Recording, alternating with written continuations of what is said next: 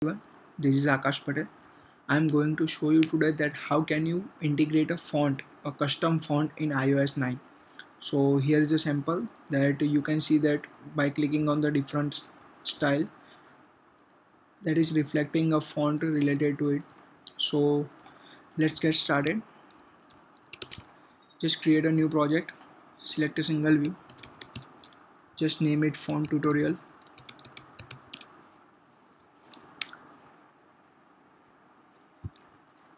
Now, first of all, we are going to add a segment control and a label.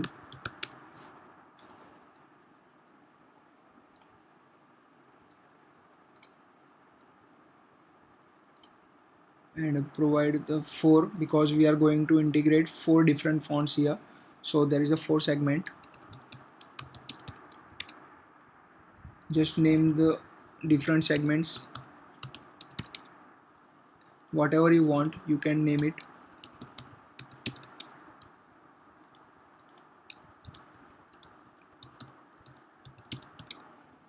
Okay, so we are done with it. Now just add a label.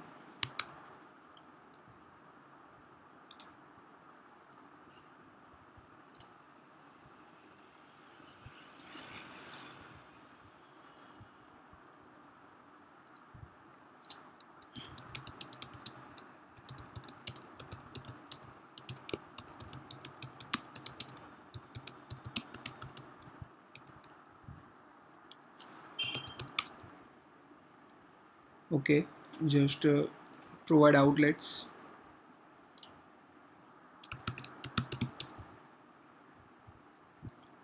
Here I'm going to provide action outlets with the label. Now you have to uh, you have to import the files which font files which will be in the TTF or OTF format. You can use either of them. There is no problem with that. You can download it from internet, from any other site. I'm not referencing any of the site because every site will every site will provide the TTF or OTF file. I have already downloaded it, so I'm not going to download it, but just to show you, I have opened the browser. So just import these 4 files which I have already downloaded. So I'm going to drag it to my project. Okay, copy it. Now to the plist file, I'm going to import another property for font that will be a font provided by an application. Okay, it will automatically take an array, and inside that array we are going to add items. Here we have 4 fonts, so we are going to add 4 items in that array. So here we are. Now just copy this whole name with the format TTF or OTF in the item string. Okay, again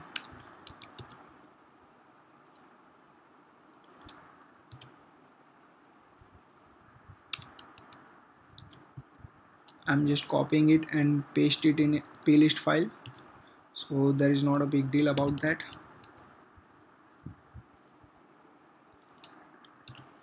Okay, I'm done with it.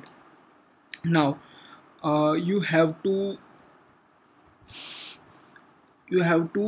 provide a target to the imported font files. Please don't forget it, because until you don't target your TTF or OTF file to your project, it will not work in your project. So please don't forget, this is the most important part. Uh, this is the most important part to the project. So here you can provide the target membership. So our 4 font files are targeted to our project. So now after it, here you can see that the name led_it.ttf, chunk5.otf, these are the names of the font files, not the actually name of the font. We are going to use the font name, not this file name. So to get that font name, we are going to write a code that for a string, just name it family in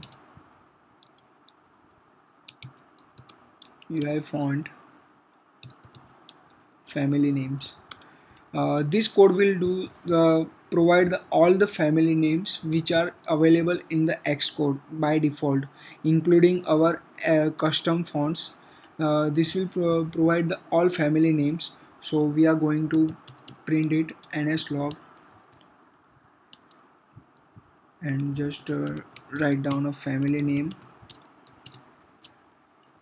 and print the family. Okay, this is the family name, not the font name, but we want the font name here.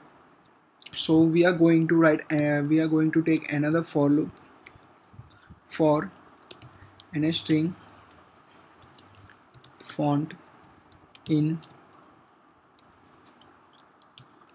UI font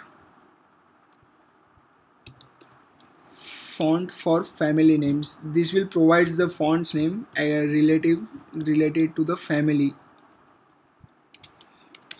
So we are going to print this also, and just to distinguish we will write just a random symbol and here print the font.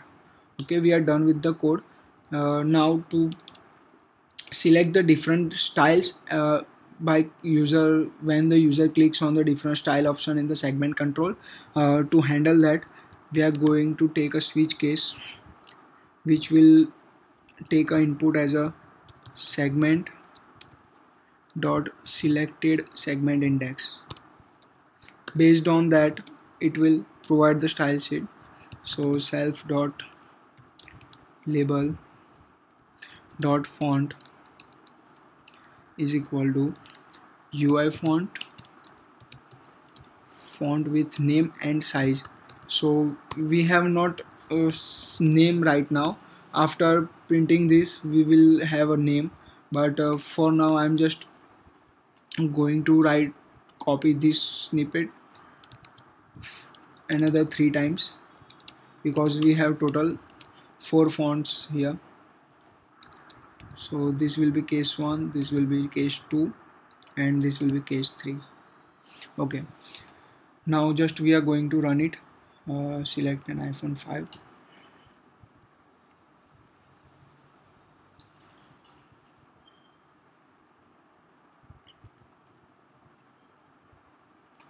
Okay, here we are. So first just find out here.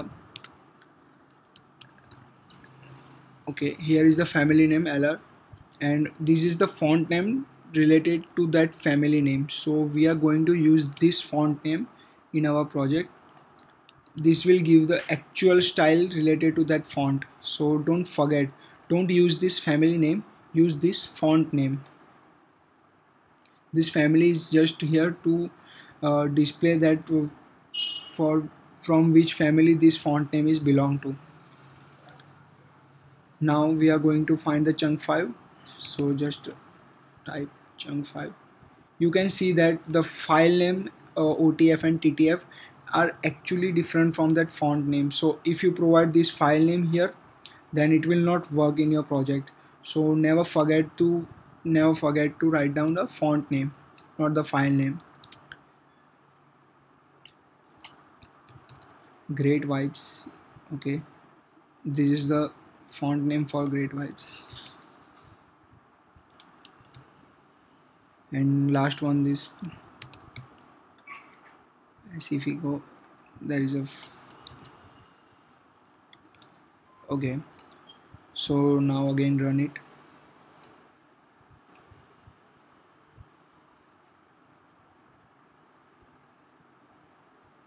So here is the default label style.